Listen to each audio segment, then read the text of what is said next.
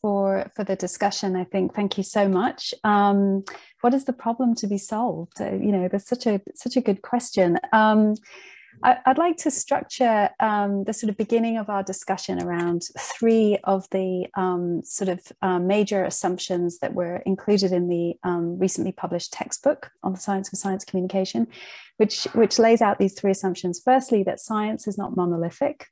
Secondly, that the aspects of science being debated are actually a function of the nature of the science and the applications that enables, and the societal implications of those applications, for good or ill. Obviously, we've seen applications, that are very fearful, with the connotations of war and weapons and waste and so on. But there could also be very positive connotations associated with the applications of this technology.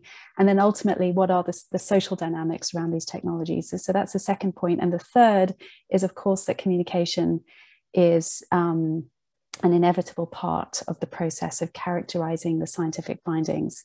So with your permission, and without wishing to sort of ask you, Baruch, to repeat yourself, you've already given us so much advice, good advice, that I think we ought to go away and act upon it and then come back for more. But looking at this question of science not being monolithic, does nuclear technology have to be monolithic? Or are there ways in which emerging technologies could be more successful in building public confidence than the industry has been historically? And if so, what does success actually look like? What's the problem that we're solving?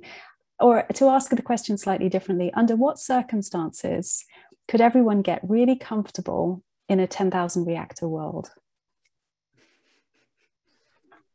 Well, thank you, Dan. Thanks my colleagues for the two really great talks, and the complementarity. So I'm basically kind of an engineer. I do my work in an engineering department. I have a degree in math. I like to analyze problems. So I'm all for information, but it's what's the information that's relevant to a particular kind of decision, which you don't know without getting to people, and how do you get a hearing for the information, which you don't get a hearing unless you have the kind of respectful process that Seth and Nick talked about in great detail. I would, if I had to guess, I would say that that SMRs, which I know a fair amount from, mostly from members of your members of a couple of members of your panel, probably has the opportunity to get a hearing by establishing independent relationships with local stakeholders who will buy their trust, who will listen to them in the way that both Seth and Nick show, will realize that design sounds manipulative, but in some sense, the design of the communication process is as valuable in economic terms as the third significant figure in some part of a regulatory filing, or the next 40,000 words in a legal filing. And that has never been the case. I mean, it's been, as we heard in the first talk today, there was a little bit of pop psychology went wrong, and then they flipped to another kind of pop psychology. So this has to be treated as strategic, and we have to do it. So you could say, well, I want to, so we had, I think Seth spoke about, well, do you want to do this co-located or distributed? So that's an interesting question. But imagine you wanted to do, and it's likely to be, the conditions are likely to be similar. You probably go for some co-location. So what I would think about, what would a systematic communication program be, would be getting to know the community, building their trust, not making this a fait accompli, have empirically, scientifically grounded communications to explain to them, have scientifically grounded two-way communication, that is, listen to them in a disciplined way, as we just heard, that will listen to them, and have continuing stable social relations. And so Ahmed and I, one of your panelists, and I a few weeks ago, I sent him some documents, some transactional things from a fight over big solar in the place in rural Northwest Ohio where our daughter lives. And the big companies who are investing in it are doing absolutely everything wrong. You know, they are like big nuclear, and it's big solar, but they're, you know, and it's doing wrong. There are a few boutique firms that are establishing the kind of stable relationships. They're not parachuting a consultant in from Chicago every once in a while, and it's a different consultant every time. They're not changing the design in a way that the experts, the technical experts, decide is functionally equivalent, but is very different to the community. We might be able to do it if, you know, an example that Seth just gave, the community trusted you doing the best and you went ahead and you just checked with them to say if we change the orientation or so on. And this morning, Ahmed sent me big wind, you know, blowing things in exactly the same, you know, the same way. So my guess is that if you can generate the capital needed to produce SMRs within an institutional structure that is 180 degrees different than the traditional nuclear industry, that does not have top-down management, that somehow shaped in the Cold War, that does not have leadership that has perpetuated a culture of psychological trauma of the rejection from the 1960s, then you might have a chance. But it would take very strong strategic leadership, and it would be a rare industry that was capable of doing it. And it would have to be done by people who are willing to do more than to listen to a talk and read a paper by a psychologist or a sociologist. Say, yeah, and now I got it. I can, yeah, I heard one. I can do it. There's a detailed design process needed to be data-driven and so on. That would be absolutely radical in terms of really any large industry. So I think it's in the industry's hand to you know, to see whether it can make a go of it. It is not impossible. I think it's unlikely though.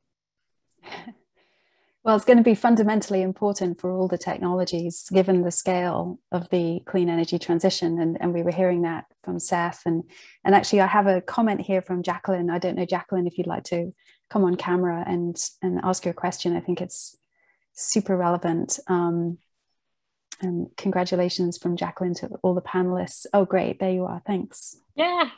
No, this has been a really terrific day listening to everybody, both panels. And Dr. Tuller, you referenced equity, but I was thinking throughout the whole session, like all the talks about stakeholder engagements and the principles of good stakeholder engagement certainly is applicable to thinking about this through the lens of energy justice, but I didn't hear anything like more specific. Like I was just wondering if any of the panelists wanted to comment on how a lens of EJ and environmental justice or energy justice would affect what we've been hearing today, what we've been learning about in terms of societal preferences or how to engage with the public. Great, thank you. Thanks, Jacqueline. Yeah, very, very pertinent. I don't know, Nick, if you, I mean, I know equity is a important theme in the values work, and then I'll invite you, Seth, to comment on that too.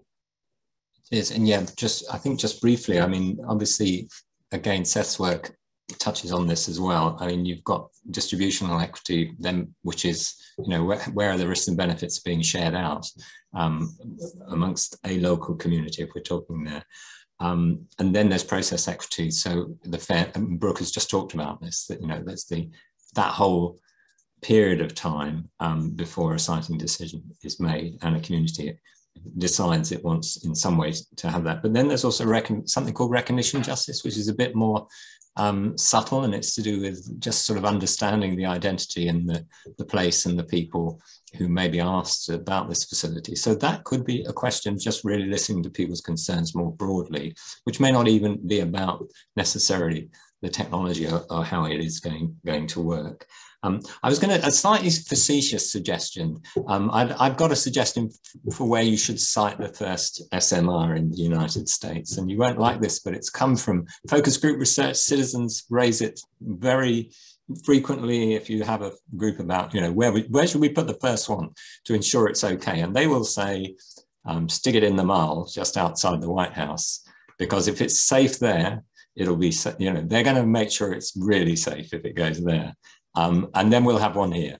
And you know, I've heard citizens say that so many times, and it's only a facetious comment, but you know, it says, don't stick it in some quiet backwater out of the way in the north of Scotland, where they put, you know, they put our first fast breeder reactor for very good reasons, well away from any large centre of population, because they didn't really know that much about the technology at that time. You know, if you're confident in it, you need to put it somewhere where some of the decision makers are at risk. So how you square that one, I don't know, because nobody is happy now from a regulatory perspective of siting such facilities close to major centres of population, so you wouldn't get it past your regulator. But have a think about that. I mean, that's how citizens, I think, view that issue. But anyway, that's just my sort of slightly not entirely serious suggestion. There's your uncontroversial recommendation to the National Committee there. So Seth, would you like to comment on the equity question as well? Yeah, I think Nick, you know, he mentioned that there's distributional equity, there's procedural equity. I think from the point of view of engagement processes about what, you know, this might look like with an environmental justice or climate justice lens, is about thinking about power, you know, who has power to make decisions. I brought that up about, is it the local officials, or, you know, that were elected maybe not to make that decision that would really impact a community, or is it others? And that brings up questions of how we make processes more inclusive. You know, who shows up, who can show up, who feels comfortable showing up to these different kinds of engagement processes, what time they're held, you know, the meetings, all these kinds of things are really important. Also, making them more oriented towards learning in a sense, and dialogue. And again, this is really about comfort and engaging in the process, because if you're the only person from one group, it's very hard to necessarily voice how you always feel. And we hear this a lot on campuses around race equity and race inclusion and things like that as well. But I also think things like technical assistance, you know, so that different groups, different parts of communities can get their own experts and think about their own, you know, develop their own information that's relevant, is really important. And also, I think there's also a thing here about scale and having a bigger lens, you know, to look at what are the potential impacts. You know, so I live in Massachusetts, and this is just an example around solar. You know, there's a lot of opposition, not a lot, there's sometimes opposition to solar, and, you know, the lens around that is very small scale. But, you know, if it had a bigger lens about, well, should we import energy, hydropower from northern Quebec, and what the impacts are there on the native communities there, you know, we'd have a really different discussion about equity and justice. And so I think that broadening the lens around some of these questions is also really important, which goes back to the question about, like, what's the system, right? Yeah, I think this is so many rich veins of inquiry here. This question about power and representation, and actually in Spencer Weirt's book, The Rise of Nuclear Fear, he proffered a theory or a hypothesis around, you know, the sort of the tendency for groups within society that are more exposed to existential risk, women, young people, ethnic minorities, to also be more opposed to nuclear power and more worried about climate change. So that correlation that we've seen repeatedly in many studies is, you know, that we don't quite understand, but that could be an explanation, is really linked to power. The fact that you know, the more powerful groups in society, older white men, tend to be less worried about climate change and less worried about the risks from nuclear power as well. I'm fortunate that my husband is willing to put my kids to bed, so I'm able to be here.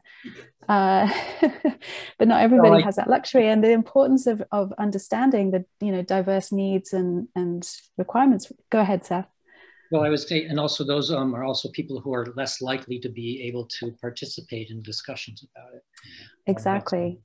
So, Nick? Yeah. Nick, Baruch? Nick, yeah, okay. go ahead. Go ahead, Nick. Go ahead.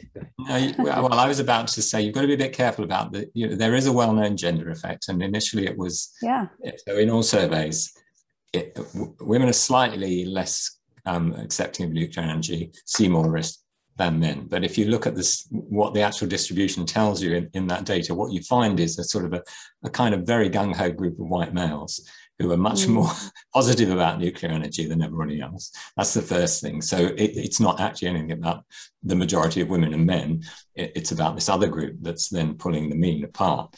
But then what's really interesting, we had a project on this. We looked into very closely at some of the data I showed earlier, and looked at the way women and men were talking about nuclear energy. Again, this may come up tomorrow in the science and technology studies.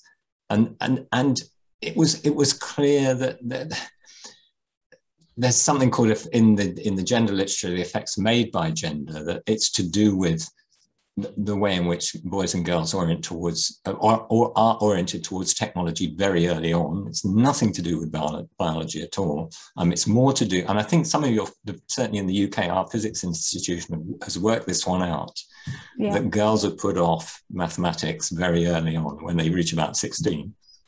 Particularly in mixed gender schools. Much earlier, much earlier, they don't become engineers, etc., etc. So, and then you get a hesitation in the focus groups, which does look like people don't know what they're talking about or don't know. But actually, at the end of the day, you realise when you've done the 2 hours or the 3 hours, 6 hours, that the women knew as much as the men about this stuff. And had as many concerns to bring to the table, but we're just kind of, because this was a techie thing and it is gendered, it's a big male project, then they felt less empowered to talk about it at the start. So there's some quite complicated stuff around that. Please do not conclude from the gender effect that just let's tell women about the technology and it will all be fine, because it won't. It's much more. Sorry, Brooke, long answer to that one, but. No, that's great. And it does come back to the kind of question about knowing your audience as well, and the sort of importance of the messenger as well as the message. Baruch, please. Yeah, about 25 years ago, 25 years ago, I was on an Institute of Medicine panel committee, sort of like this one, on environmental justice, and we were, partly because of the composition of the committee, we were taken in by various affected communities, and it was startling how little they trusted the scientists.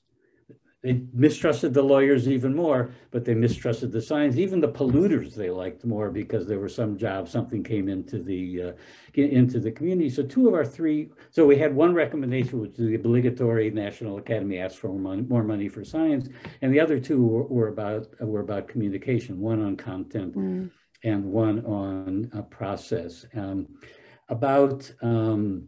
In 2010, Seth, I, and our late friend Jean Rosa were the first 3 authors on a Science Policy Forum piece lamenting that the blue ribbon panel on America's nuclear future, which is not all that different from your panel, had dug itself into a deeper hole in trust by holding hearings in which only well-heeled people could show up, with no opportunity, demonstrating its disregard and disinterest.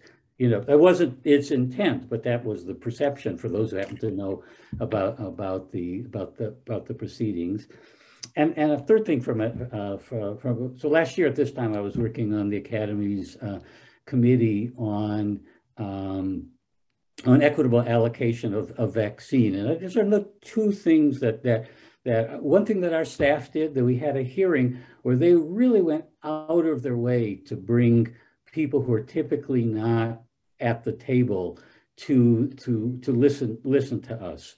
And it was something you could do in the Zoom era. And if your committee is thinking about hearing sessions, you might talk to Lisa Brown and her staff about how they managed to bring that off. And the second, that with vaccine, we proposed a communication strategy that had centralized gathering and testing of of communications that would serve different audiences, because that's a relatively rare skill, simultaneously with a bottom-up strategy of partnering with the local, trusted local agents, whether it's the HBCUs, the community college in rural areas, the school nurses or other, who could explain this information. Once they knew what there was to explain and what are the best ways to explain it, tailor it to their own, to their own communities. And I think it will take that, and it was not done, of course, still not done, and we're all suffering from that, from the big pandemic communication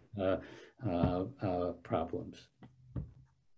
Yeah, I mean, some of these important principles, never mind putting the first SMR in the mail, we should be sort of carving these into stone and putting those in the mail, shouldn't we, to best practices for successful science communication, because actually many of the kind of best case studies out there that have been really successful in engaging the public in controversial issues, whether it's marriage equality or other things, have been led by trusted, credible, authoritative leaders within communities who are armed with, good information and able to really engage with their own peers in a way that builds trust and leads to, good decision making ultimately.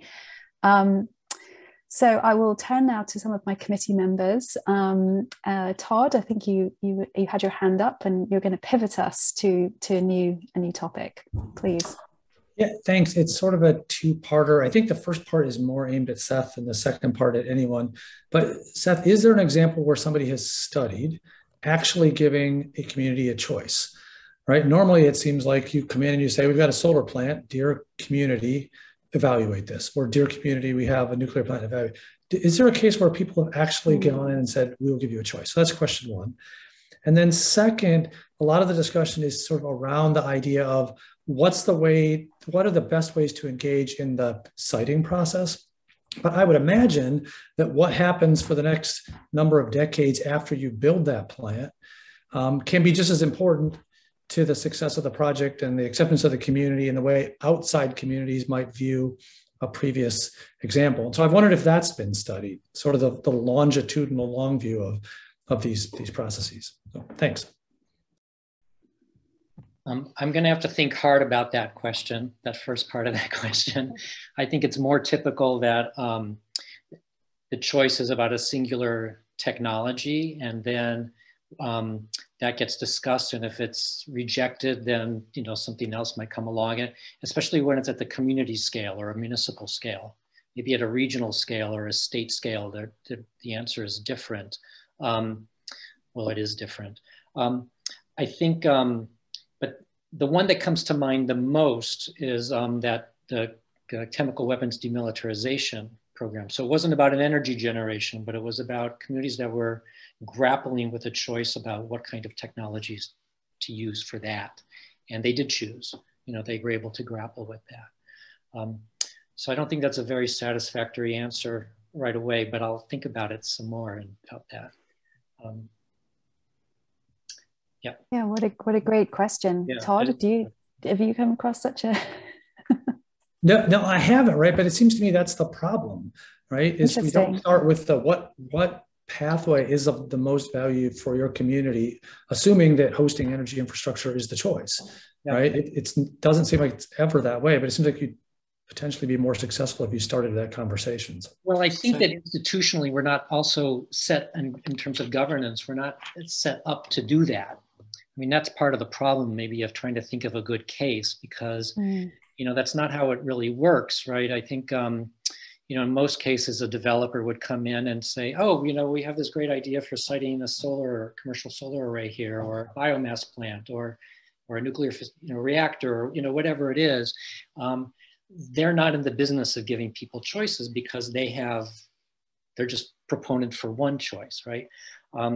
And so that's why I don't think that really, I can't think of a case at a local level like that. Well, maybe at the national level. I mean, in some ways, this is what the 2050 Pathways project was about, was inviting people to design their own pathway to Nick. I think at a state level, I mean, Massachusetts is coming up with pathways to energy, decarbonization, and there's different pathways that they're proposing with different energy mixes. And so now, how much of a discussion has there been in the state about that? And whether, back to the last question, has that been inclusive, and how does that relate to climate justice and energy justice? I don't think that it's done a very good job so far. I was just going to add, to this one, that because one of the reviewers, when our big energy system change project went to review the first few times, the reviewer sensibly said, well, could this be done at the local level? So it just depends where you define the boundary of the problem. Is it, you're doing it for Massachusetts, or you're doing it for Washington, or you're doing it for the US as a whole? So it's true in terms of a real life case study with developers coming in, it's almost impossible to get, choices at the same time being faced by the same community, but you can do it hypothetically. So we have actually just finished a piece of research in a small steel town near us called Port Talbot. It's one of UK's largest carbon emitters, has a lot of heavy industry. It's got lots of issues of, how would you decarbonize a place like that and keep jobs and keep the community vibrant? So we kind of, well, downscale is not the right word, because we had to extend it to a series of interviews plus workshops with local community members. And we took them through 4 scenarios, ways in which the town could go. One would be a very high, actually lots of nuclear power still linked to the grid, nothing much changing in the town other than the steelworks, and get them working with hydrogen, through to a much more locally based energy system where there are solar panels on roofs, there's local production of hydrogen, etc. So it can be done, and I think there will be more at a research level. You gain insights again about the values that people want. And the criticism of our original piece of work is it's not embedded anywhere. Isn't located anywhere. It was, and the calculator is the same, Kirsty. It's just for the UK. So then you've got that difficulty of bringing it into people's lives and trying to get them to understand how they might be affected in 20 or 30 years time by all these changes.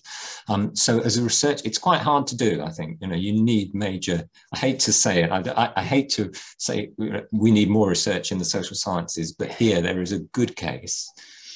The UK also, following the National Citizens Assembly, which was again 2 years ago it was run, and it was talking about decarbonisation nationally. There have been a lot of local citizens' assemblies have sprung up, and I don't know if that's a feature of the US yet, but it's certainly a European thing that's happening, and they've sort of appeared along with the Extinction Rebellion movement as well, to try and say, how would a local place take forward the decarbonisation agenda? So there are a lot of also bottom-up initiatives that are occurring that start to answer Todd's question, I think.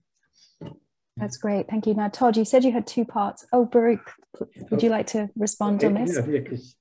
I was just going to say, I would not call what Nick and Seth do just research, because in some sense they are working problems, helping communities understand one another, creating a culture of collaboration within and across communities, industry, and government. So more of that is more social that kind of research is build social infrastructure.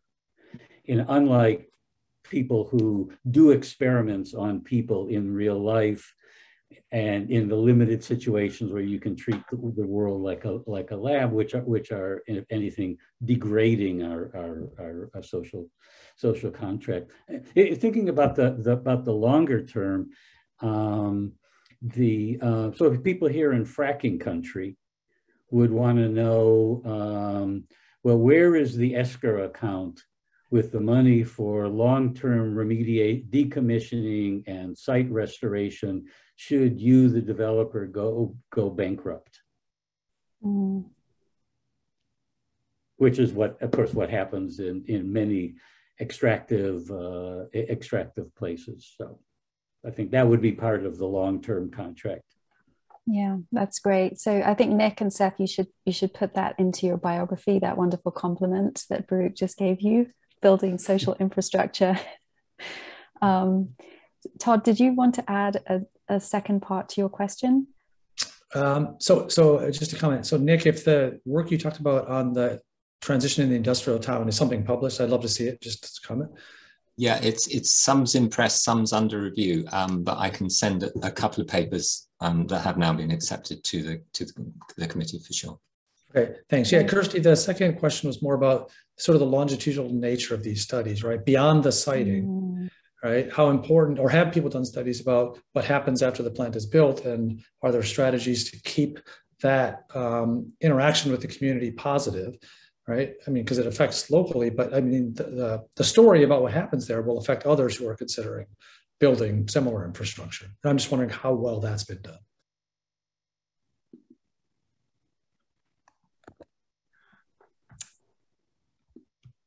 Seth, this seems like one for you, maybe. I know, and weirdly, I'm going to ask you to repeat that because I was just looking at the comment of Michael Ford. Resource aggregation. So I only heard the last half. Yeah, no, that's not a problem. I'll have to have a talk with Mike about deflecting my questions with good questions of his own. It was really just, I'm wondering if there have been good studies about beyond the point where you're citing the plant, right? You have this engagement and you have a good process, let's say, for a community deciding to build it, but then you build it, right? And you're going to operate this for decades, right? Do people look at the strategies for continuing to have a good relationship with the community? Because I think it seems like we don't talk about that as much, but that relationship will be important, not only to the success of the project, but to the perception around those types of energy projects. Yeah, well, I think that Hank and other folks in Oklahoma have been doing that around WIP, for example. I think that there's some work around that with the chemical demilitarization program, especially the one in Kentucky around bluegrass. There's been some studies about that. And, and I referred to that one in that they, they had a very open, engaging process all along the way. And then I think at, some of the nuclear weapons facilities as well, that, there's been work around these citizens or community advisory boards. And there's some old work by Judith Bradbury and some of her colleagues that they were at Battelle Pacific Northwest about how those function. And actually they're the same model, but they function differently because of who's leading them and all these things, and who's participating. And I think that was valuable. That wasn't really followed up recently. So there's some studies around that. That could be helpful. I don't know if Nick or Baruch wanted to comment on this sort of ongoing, maintaining trusted relationships. Yeah. It's a great question, though, because it's very important. Yeah. And I think it may be as an example of something the nuclear industry has done reasonably well, given the higher levels of support in closer proximity. One might look to see where there is neutral, say, NSF funding for that kind of longitudinal study by social scientists. I don't think it exists. I think that there will be people who might, question that, Kirsty. One aspect of what you said, that in the context of the decommissioning of the reactors in the United States, if you look at how communities are participating in the kinds of their ability to ask questions and address their concerns about, for example, future land use, how it's going to happen and unfold, what's going to happen to the waste, those by and large are not working as in the way that communities might hope. I think that's a kind of an understatement. Yeah, I would too, but I was trying to understand. very nice bit of British understatement there. Yeah. And a lot of, so it'd be interesting to look at the incentives and the structures that have led to this. And then I'm just following on from what Baruch said. I'm gonna stick in here one of my pet peeves about funding and about research in the social sciences here. In the United States, there's a restriction that's any agency that wants to ask more than 10 people the same question has to get approval from the Office of Management and Budget because of the Government Paperwork Reduction Act.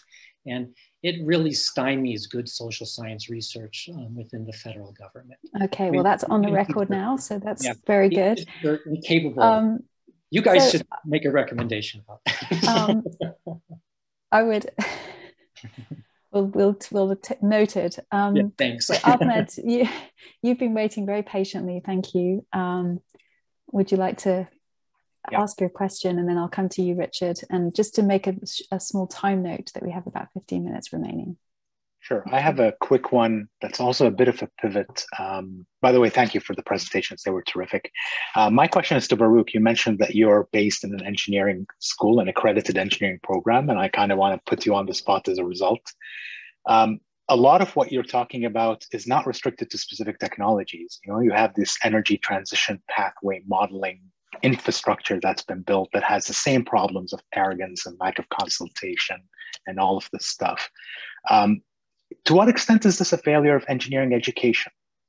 And what can we do to fix what seems to be a serious lack of concern for engineering ethics, at least from the outside, speaking as an outsider here, and for the deep uncertainty that's involved in some of these things? Thank you. I didn't ask for that question. This wasn't pre-planned.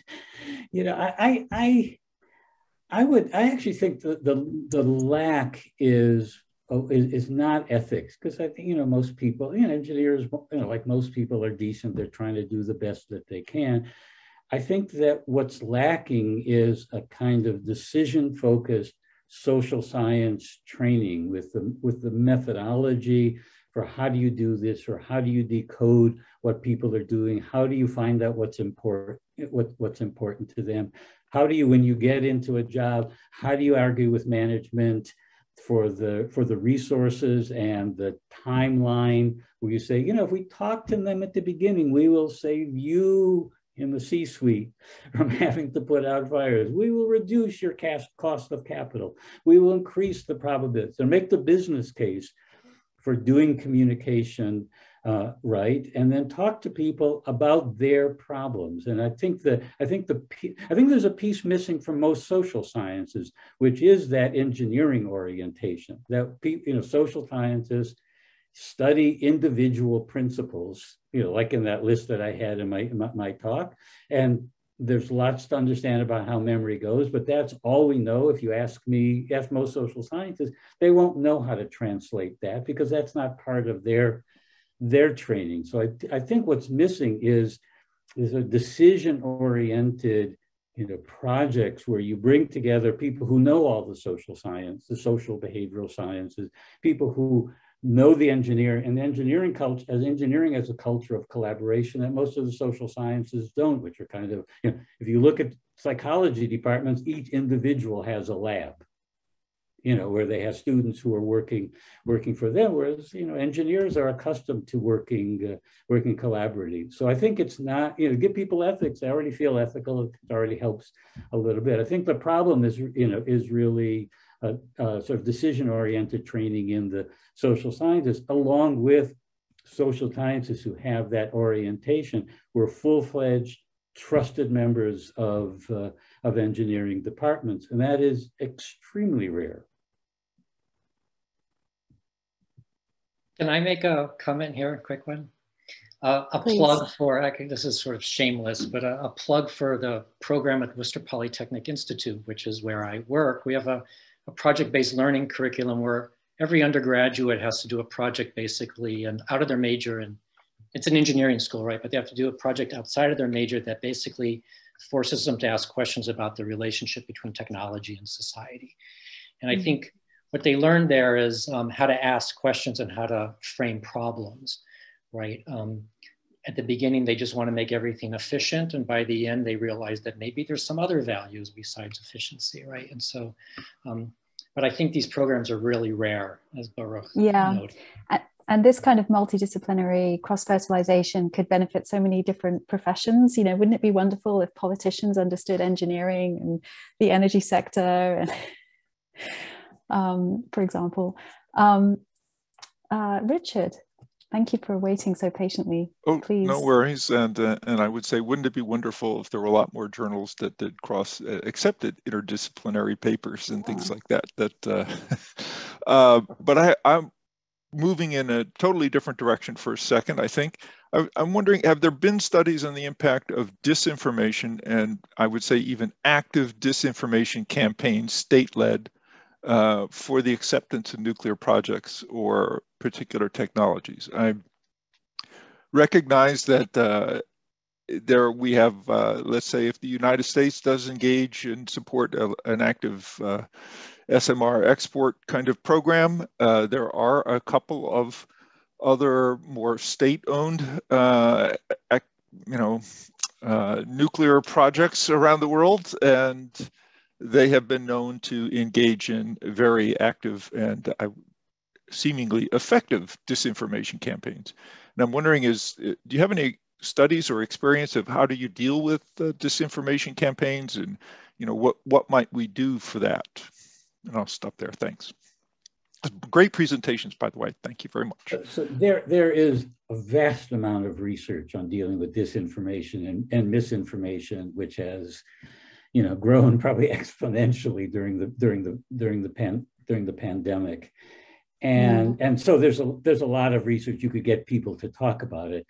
My caution about that research is that unless you do your job right, unless you get ahead of it, organize the information, create the trusting relationships, communicate in a scientifically sound way, it's a losing game. And so with the pandemic, which we've all experienced, the Centers for Disease Control and Prevention, wonderful, dedicated people, did not get ahead of this and have not gotten ahead of this. And it's all playing, catch up. Each week, they're digging that hole deeper. So if you don't have I think in many of these situations, if you're the local and you reach out, trust is yours to lose. But if you don't reach out, if you don't do a professional job, if you don't trust and empower people in a partnership, then you're just a sitting duck for somebody who wants to undermine you, and you're never going to get it back. So I think that's the case with the pandemic. We're still flunking at central communication, and my first reason for despair. You don't know what's happening. You don't know because you don't have this expertise. You don't know why your communications are failing. You think the public are idiots. You think that the evildoers are undermining you, which sometimes sort of it's a good ego defense, but it's not an effective way to address the problem. So yes, there's lots of research on disinformation. There are things that make intuitive sense psychologically that are likely to backfire, but all of that is in the noise unless you're doing the fundamental communication right. In particular, though, I was wondering if there was anything on nuclear projects that people. My focus is on getting it right, not convincing people what to do, and so on. So I don't know that literature. That's how I would say. I don't know that literature in the pandemic either, but it exists, and I don't know what's in nuclear. Yeah, the World Health Organization coined the term the infodemic, and saying they're not only fighting the virus, battling the virus, but they're battling the misinformation and that's undermining the response. Nick or Seth, do you have any comments on this question? No, I mean, as I just to endorse what Brooke has said, but that a lot of attention has been put on misinformation around climate change, as well as around now the pandemic. Work at Yale and elsewhere, Stefan Lewandowski at Bristol, but I don't recall nuclear being a part of that conversation. If it's there, you'd have to dig and see if any of the sources they draw on talk about that type of case study. Kind of an email might kind of actually answer that question for you from the people who've done this work for sure. But I don't. Like Brooke, I don't identify a case study or a good study that looks at that. Richard, did you want to add anything? Just again, thanks for really interesting discussions and presentations. So no, and yes, I personally assume that there will be competitors who will engage in an active disinformation campaign against a certain SMR designers, given the way the world is working right now, in particular with two of the major, I won't say competitor states, but I would expect. Yes, it's as much about the sort of geopolitical control over strategic global infrastructure as it is about the other drivers. So we're almost at the end. We have just a few minutes left. I don't know if any of our panelists would like to just maybe make any closing remarks, anything that you were hoping to have the opportunity to say that you haven't yet been asked. Or if Dick, if you would like to, or Kasia, to come in and offer any further final remarks. Maybe I'll do once quick round the panel for any closing insights. Oh, hi Dick. Just want to invite you politely to. Well, let me give the opportunity first for the panelists to say the last word, and then I'll bring us to a close. Okay, thank you. Well, I'll go back in the order in which we came. So Baruch, I'll start with you. And with great thanks to all of you for a wonderful session. My sense is that this is doable, but it would take enormous leadership to do it, and I'm skeptical that it's going to be mobilized. And I would be very happy to be surprised.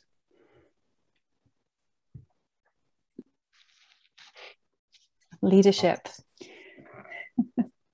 Well, if there was ever a time when we needed some leadership, it's now. Nick. Sorry, I was cutting across you. Sorry. One thing we haven't discussed actually, and maybe tomorrow this will come up in the SDS session, is how do you engage people about imaginary technologies, stuff that is very upstream of either a physical product on the ground, like a facility, or anything you can actually show people, tell them about. You may not even know what the ultimate design will look like of a reactor like this, and what its safety proposals will be, and what its local impacts will be yet. So how do you have that discussion? And there certainly is quite a lot of thinking and methodology around that. I think it started some way back with the National Nanotechnology Initiative here, and work on nanotechnologies both here and in the UK. And from a social science perspective, you're trying to do informed choice research. And that then raises all sorts of questions about framing and how you present the risks and benefits and other aspects of a technical issue. But I think there are ways of having that conversation, and I suspect SMR technology needs to go through that process. And it has to be done early. So certainly the discussions in 2003, 2004 in the UK about this were pretty clear that, and it's rather different from the siting problem, where we always say, you go early, even before you've even thought to put it there, because you've got to establish that relationship with the community. Here it's saying, can we anticipate some of the unintended consequences of a technology even our best engineers and scientists can't fully envisage? But you can still have that conversation with people if you bring the right people in the room together, and that will produce some surprising results. When we started our work on nano 15 years ago, we thought it would be like genetic modification and people would not like it. But actually, as it turned out, it was quite hard to impose any risk on, nano was seen as just another interesting and good technological development that would have good benefits for people and society as a whole, broadly. And that did surprise us. So, you may find some surprises by doing that process as well. Anyway, that's my final part. No, I'm so glad that you raised that. And I think there's a lot of applicability actually to this upstream engagement to inform these decision making and socializing these opportunities. And I'm going to recommend this book, everybody, The Science of Science Communication, in which Nick has published some of those essays that he was just referring to, amongst other excellent work by many authors. Seth. Yeah, two quick points maybe. One is we didn't really, it's probably not the right place to talk about, but there's a lot of terms that we use and they're kind of fuzzy, like support, opposition, acceptance, agreement, consent. And I think that it's important for us to try to figure out what we mean by those terms when we're we're doing this. And but the other is I want to go back to a paper that Baruch talked about where he and I and Jean Rosa and then about 10 other people, I think, were co-authors in the Science Forum, where, you know, one of our main points was the lack of bringing in kind of at a deep way the social science expertise that's available in crafting policies and decisions, you know, and programs. And we saw that, you know, we made that argument that was with the Blue Ribbon Commission. My colleague Tom Webler and I, we've been saying that over and over again. I know Baruch has been saying that for decades.